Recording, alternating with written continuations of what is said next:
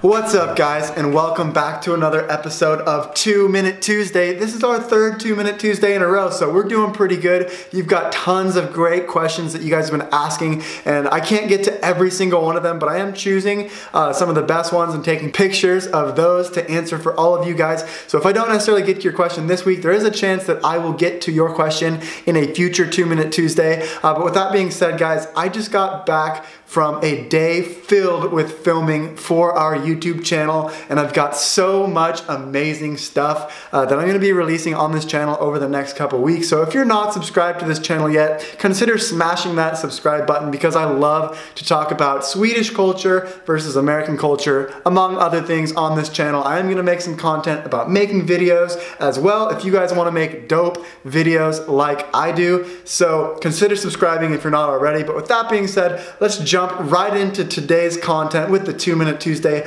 Throw 2 minutes on the clock and let's get started. Tindra Klavstedt asks, what was your first impression of Sweden? My first impression of Sweden, I came here June 23rd was the first time I came to Sweden. So my first impression was like, wow, this place is absolute paradise, because the sun did not go down until midnight. I thought it was really, really amazing, and it was kind of like that first couple weeks of my first visit was like, wow, this place is absolutely amazing. Obviously it's a little bit different in the wintertime, but I still love Sweden as a whole. This next question has to do with the language that I speak at work. Irina asks, I've always wondered if you speak English or Swedish at work. Like, do you talk to your students in Swedish, or do they understand enough English for you to use that instead? Well, this is an interesting question, because I worked at 2 different jobs. At the international English school that I worked at, I did primarily speak English, except when I had the 4th grade and 5th grade students, I had to speak Swedish. Even though my Swedish was really bad when I first moved here, I spoke a lot of Swedish to them, because that's the only thing that they could understand. And it was actually really, really good for me, because that forced me to improve my Swedish.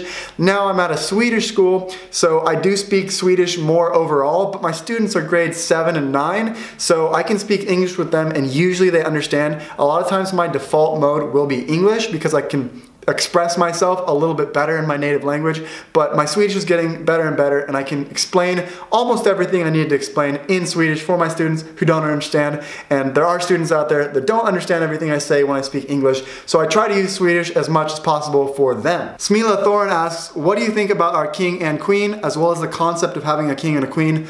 Being an American, we don't have a king and queen in America, so it's a little bit weird, especially in this Swedish society where you guys praise yourselves on being equal and all these things. Having members of the society that are kind of born into this royal family, I think is a little bit weird, but at the same time, it's a tradition. You guys are honoring the tradition, and so I'm not going to be a hater on it. I think it's a really cool concept. In reality, the royal family doesn't have any real power from what I understand, so I don't see anything wrong with it, but it is interesting. It's an interesting concept and something that we do not have in the States. And the last question of the day, Ellie Plays says, one question, where is your favorite place in Sweden and why? This is a really good question, and I can't really answer this fully yet because I haven't been all around Sweden, but from what I've seen primarily has been like the Stockholm area and Östergötland, and I did make a trip down to Småland. Every place you go in Sweden has its own unique appeal, but for me personally, I love big cities. Like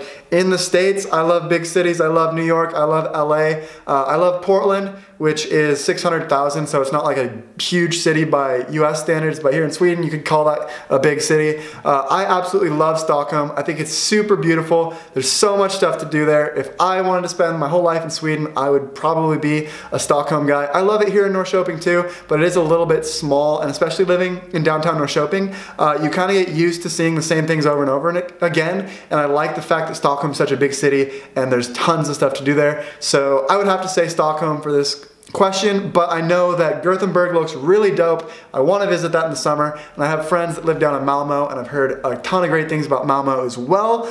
So it's tough to say considering I haven't been to the 2nd and 3rd largest cities in Sweden, but from what I've seen so far, Stockholm, you're #1 in my book. So that's it for 2 Minute Tuesday today. I hope you guys enjoyed it. Be sure to throw some more questions down in that comment section for me to answer next week. And again, guys, if I haven't gotten to your question yet, I've got a bunch of of pictures of the best questions that I've been kind of collecting throughout the videos, and I try to read every single comment that you guys leave. So leave a comment for me if you guys want me to read it. Smash that like button if that's something that you're into. Thank you so much for watching today's video, and stay tuned because like I said, I've got a ton of great stuff coming out for you guys very, very soon. So stay tuned. And with that, guys, thanks so much for watching, and I'll see you in the next video.